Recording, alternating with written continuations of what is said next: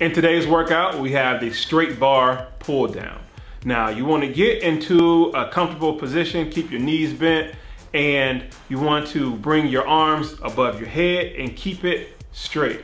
I can't emphasize this enough. Keep your arms straight, and you want to pull down. Depending on the height of the machine that you're working on, you can bring it down to your waist. That is the goal. But if not, it'll come out to maybe about 3 or 5 inches away from your waist.